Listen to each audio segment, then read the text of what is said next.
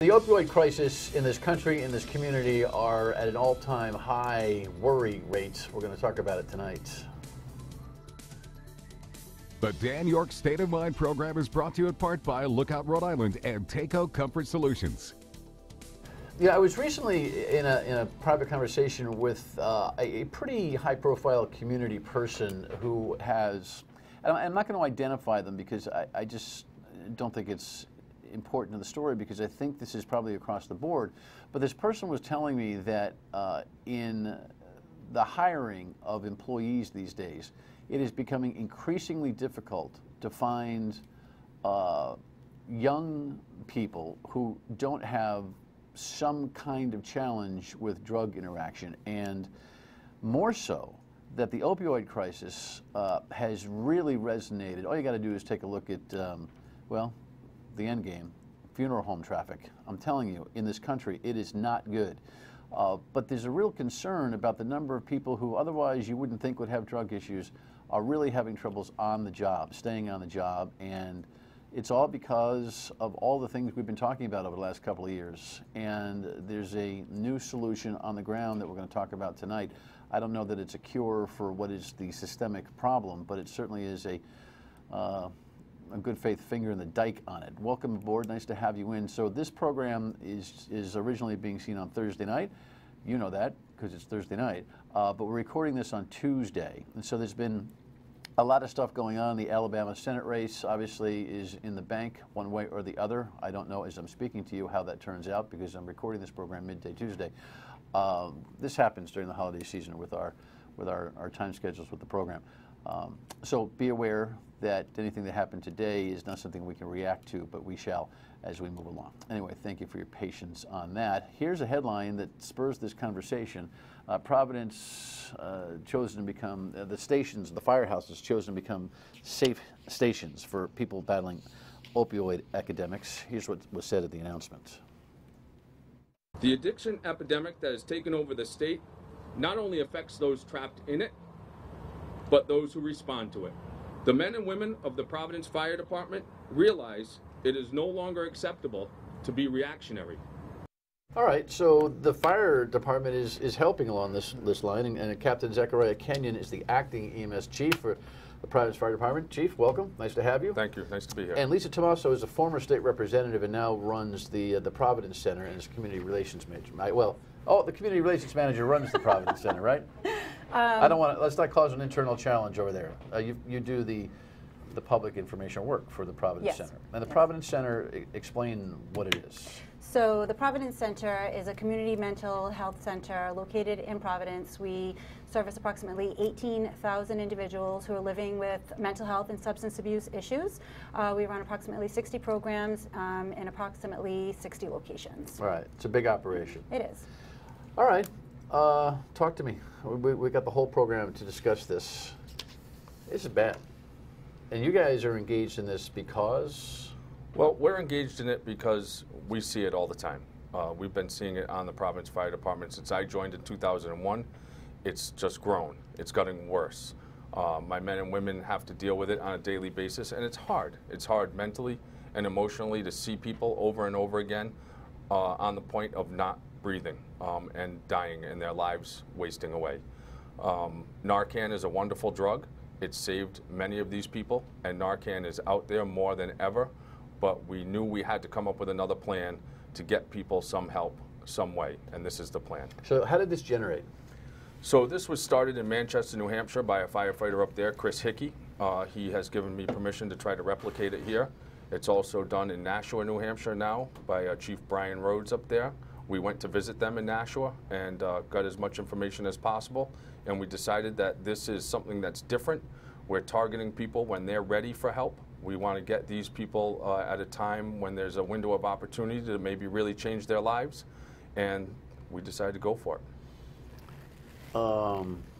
Bureaucracy, votes, administrative action, how did this whole thing become formalized? So the state calls these community overdose engagement meetings when they realize that communities have had more overdoses in a week than normal.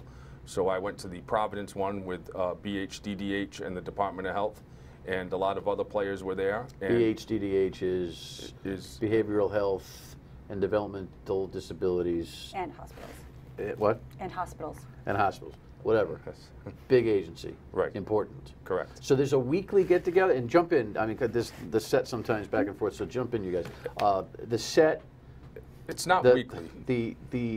The system is set up that you get weekly data, and if the data spikes, there's some kind of reaction to it. Yes, and the data is coming out of the hospitals who ask information on the overdoses. So the state has implemented a 48-hour reporting mechanism required through the governor's overdose prevention intervention task force. That process is what now allows us to be able to immediately identify where there are spikes in opiate overdoses and be able to call together the community stakeholders and talk about what those solutions will be to address the problem. That seems constructive. Yes? Yes, very constructive. So the governor's initiative and that opioid commission came up with this when? This year? It was implemented this year, yes. Yeah, because I know that she put that group together at the end of last year into this year. And this is one of what, I'm guessing a number of solutions that the commission has come up with?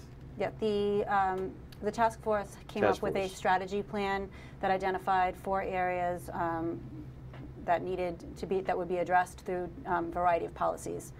So they were looking at prevention, treatment, recovery, and rescue. Okay. And this falls into what category? Rescue prevent? Well, a few categories. Yeah. Right. That's the beauty of it. And there's actually a statewide meeting for the community overdose engagement today, right now as we speak.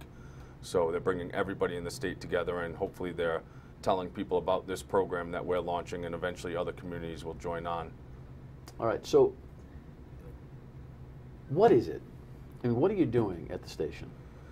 So the idea for us is simple. The station is just becoming an entry point or another vehicle for these people to enter into a program where they get help. They know that all 12 Providence fire stations have their doors open. So when they're ready for help, they can come to a fire station, they can ring the doorbell, we'll bring them inside, we'll check them out, make sure there's no physical injuries, or take their vital signs, make sure there's no medical emergency to treat them, transport them to the ER. And if there is not, we are going to call a number that we have at the Providence Fire Department to send out recovery coaches to the station to pick these people up and then bring them off to the next step in their treatment. Recovery coaches, who are they? Recovery coaches are peers. So they are individuals who have lived experience that is similar to the individuals that they will meet at the station. Volunteers? No, they are not. They are paid staff. They are professional individuals. They have gone through a 40-hour classroom instruction. They have performed 500 hours of supervised one-on-one working with individuals who have substance abuse disorders, and have sat for a state exam that has qualified them to be certified peer recovery specialists. So they are very professional people with lived experience that have really added great value to the mental health system. Who recruited them? They work for the Providence Center, but they for you guys. This particular team does, yes, but how many are on the team? It is actually an extension of another program that the Providence Center runs. So the Providence Center, one of its goals and missions is to ensure that we are really devising community-based solutions to these problems. We have for several years now been working out of EDs with peer recovery specialists when an individual has survived an overdose. ED? Emergency department. Gotcha. We are in all of the hospitals, and that service is available 24/7. But as you can, we know, and as the captain has already described, these are people who have been rescued with the naloxone and other treatments. So the peers go out, they meet with them, they ask them if they would like to be able to be connected with other forms of treatment and recovery support services, and that process starts there for those individuals. This opportunity with Safe Stations is an opportunity for us to meet people when they have decided that today's their day, and it wasn't a day when they overdosed.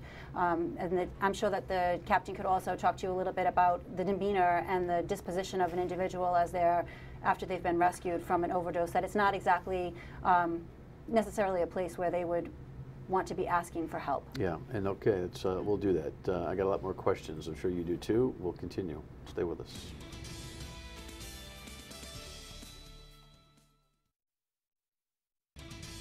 We have a prevention campaign which we're about to kick off. We have done medical assisted treatment using our Medicaid money for that, particularly in our prison system. A little bit controversial, very effective. Governor Raimondo talking about some of the task force work that has been done on the opioid crisis. The captain, who is the EMS acting chief, Zachariah Kenyon from the Providence Fire Department, my guest here, and Lisa Tomasso, who's the Community Relations Manager for the Providence Center, talking about this Safe Stations project, which is it up? It's up. It's running? Well, we're officially launching January 2nd. Okay. But we made the announcement knowing that we might get 1 or 2 people that call us. We've already had a call asking about it. But we're really going to have all the staff and everything in place for January 2nd.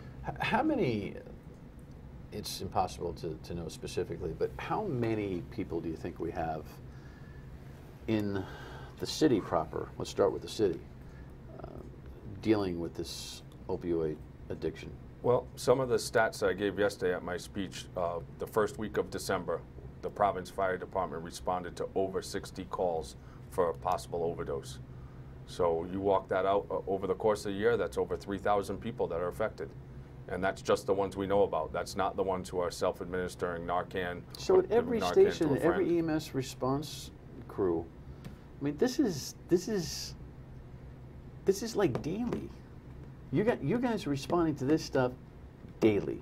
Multiple times a day. It's a mind blower. And I would add to that we are amidst an opioid overdose epidemic, but the truth of the matter is that our nation and our state is in an addiction crisis, and opioids are not the only drug that's being used and abused by our friends, neighbors, and family members. There are over 90,000 people in the state of Rhode Island who are struggling with some kind of substance abuse disorder, and so I think that this is an opportunity for us to come together and realize community-based solutions that are creative, that address, I think, far more than just the opioid epidemic. It's an amazing number. It's 10%, almost 10% of the actual population, but take out the kids, Mm-hmm. I mean, you're in the 15-20% of the 1 out of every 5 or 6 people that are walking the planet in Rhode Island right now are dealing with this kind of thing. And obviously, we're starting to get accustomed to the concept that the stereotypical drug addict is not necessarily applicable to this conversation. We've had so many shows on this to try to break that stereotype.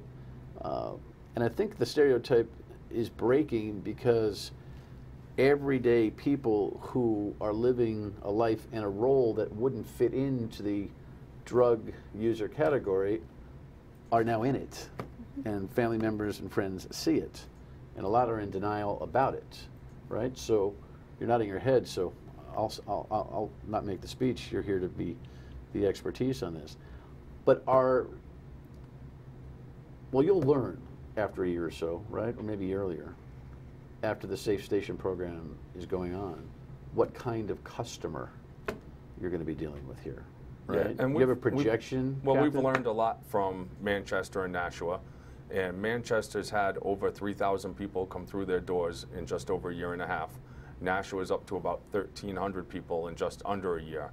But they say it's all walks of life coming through. People are driving up from Boston to enter these programs. Again, a lot of times when the people are ready, they don't know where to go. And that's what we're really trying to target, and we're really trying to help the people that when they're ready, now they know where to go. And that's almost 5,000 people in a year and a half in New Hampshire. We're denser as far as population in the city of Providence. We have other communities around us that may wander in. So we're expecting to be busy, and we're expecting to change some lives. Well, what kind of clientele are we talking about at the Providence Center?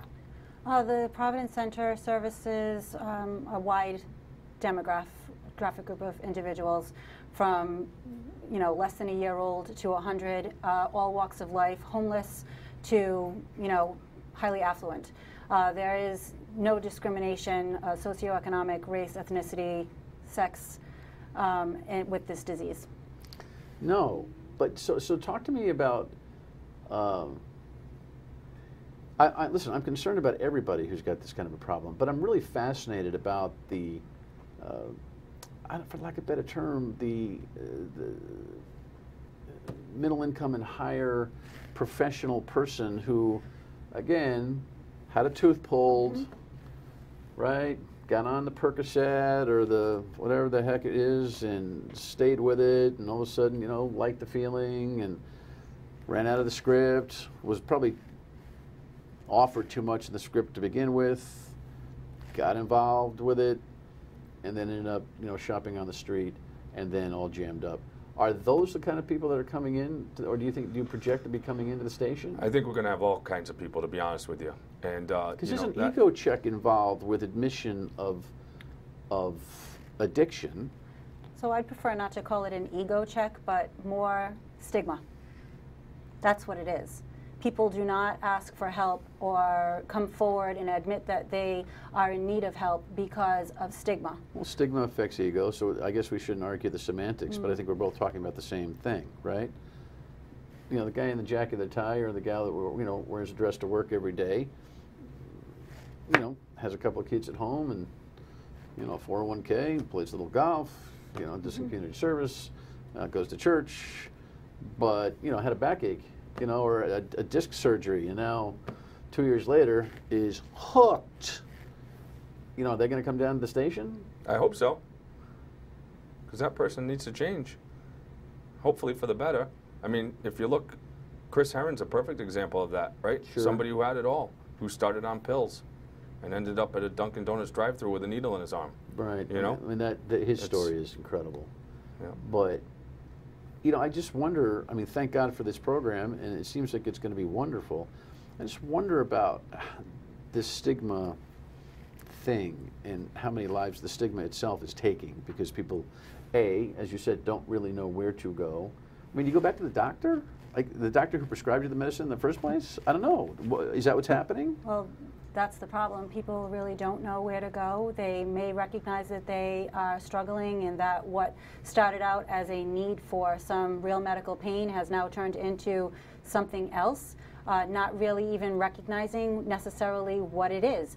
But being able to ask for help, as you said, you know, considering your ego, I guess, but I think it's much more to do with what other people think of you. Well, it's your self-image. It's your self-image, and look, nobody in any walk of life wants to be identified as somebody who's got a drug addiction. Which is what's great about Safe Stations. It is a place where you can walk in and ask questions, you can ask for help, and it's the kind of place that within the community, individuals know that that's where I get help. I can get medical help, I can find information. So it's a great gateway for people to be able to take that first step when they've made the choice that they want to. The trick to all of that, though, really is, I would say, on our end, making sure that once that person decides that they would like treatment, because this is also the conversation that we're having in our state and many others, as to whether or not we can make that smooth transition and be able to process a person and get them assessed and have them handed off to the appropriate level of care that they need. Confidentiality guaranteed? Absolutely. Any station, anytime. That's our slogan. Get in the door, we'll help you out. The rank and file firefighters who are hanging out at the station getting ready to save somebody else from a fire 3 hours later, see you walking in saying, listen, I heard I could get some help, I'm in trouble. They keep quiet about it. They should. There's no community chatter about it. I mean, these are the things that people are worried about, right? We just had training for the 83 new people that came on the job through one of the recovery services. So those people are trained. The rest of our members are very seasoned as to know to, you know, keep people private. And that's our goal. Our goal is to help you out without letting the universe know that you've got a problem. And I think I want the captain to talk to us about the empathy that the fire department has for this, because, again, they're seeing this thing every single day. Some final thoughts when we come back. Stay with us.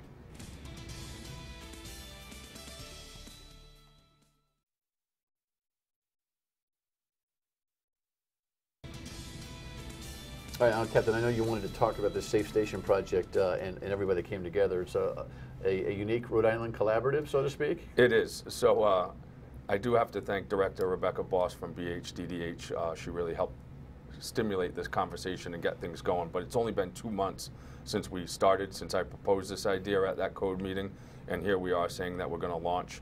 We've had some funding provided to us, one through a grant that the Providence Center worked on very quickly, 2.5 weeks for a national grant. 13 people were awarded it, and they were one of them, which is amazing in that time frame. But we've had plenty of providers from Butler Hospital to the Providence Center to BHDDH, Department of Health, City of Providence, Providence Fire Department, and it's truly amazing to get everybody on the same page this quickly. This is not limited to the City of Providence residents. No, it is not. People can come into the fire stations in Providence. Well, we'll see what the population is. You know, we'll see what kind of flow that you have there. Yep. You got to feel good about this. I mean, you went to a meeting, you came with a brainstorm, and all of a sudden it's materializing. It's got to be rewarding. Yeah, it is. When you save some lives, it'll be even more rewarding. Yes, and that's the goal. And as I said yesterday, if we can save one, we've accomplished something. Cliche, but yes, not it's really, true. right? Right. But the reality on the ground right now is that there's a lot of misunderstanding amongst the marketplace buying drugs, what they're actually buying, correct? Right? Yes. We were talking during the break that there's a lot of bad stuff out there right now. Yeah, heroin is not heroin. Heroin No. is fentanyl. Fentanyl is being discolored. There's all, people who got a little social cocaine problem better know their dealer because, and even I say that facetiously, right? I'm not promoting the kind of activity, but right, there's a lot of the problem with fentanyl is it's much stronger than the heroin that people used to be using, and now they're coming up with even stronger fentanyl that's hitting the street. Lights out. Lights out. And again, I think that it's important that people know where they can access help, because the truth of the matter is that addiction is a disease that affects your brain. And while you and I can sit here and rationally say that be careful who you buy from, if as a course of safety, it doesn't matter to a person whose brain, the most powerful tool that we all have that usually keeps us safe and protects us from harm, is actually telling you to do something that's dangerous and bad for you. So when an individual is ready to ask for help, that they recognize that today is the day that I want to try that, we need to make sure that we have resources that are available, that they can be connected with the service that they need, because in that moment, their brain is not their enemy. Right. We will link on Fox Providence to all the information that the Providence Center and the Safe Stations program has for you. But the bottom line is, effective right after the first of the year, January 2nd. Just stop by a Providence fire station, anyone you can find, and say, I need help, and the balls will start rolling, correct? Any station, anytime. That's the slogan. Ring the bell. We'll get you help. And Lexi was mentioning during the break, too, people like firefighters. And they feel, probably easier talking to a firefighter than a doctor or a police officer about the situation, right? Yes. There's an empathy that the firefighters have, and you've seen enough bad stuff on the street that there's no judgment zone there, right? No, not at all. All right. No questions asked. Captain, great idea. Thank you. You miss being a rep? No. I don't know why. First of the year, information on foxprovidence.com. Thanks, guys. Happy holidays. Thank you. Same to you. Final word next.